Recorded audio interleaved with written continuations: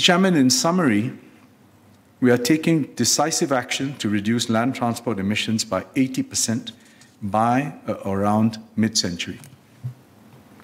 We will make every HDB town EV ready by 2025.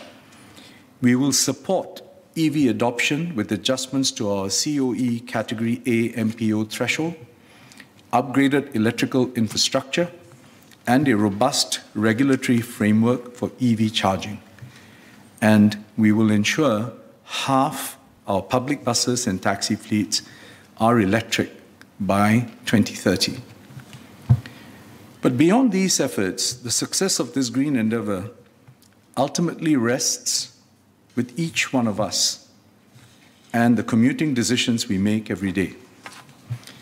Based on LTA's estimates, compared to driving an internal combustion engine car, switching to an electric car halves our carbon footprint.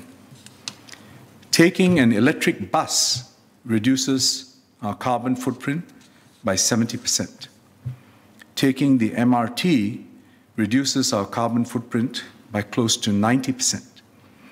And if we walk or cycle, the carbon footprint is practically zero. So we can make a difference with our choices. At the MOT-COS debate, we will share more about plans to make all these options more accessible by expanding the rail network, repurposing our roads, and building more cycling paths. Our informed individual choices will have an indelible and enduring impact on our carbon footprint, our environment, and our future.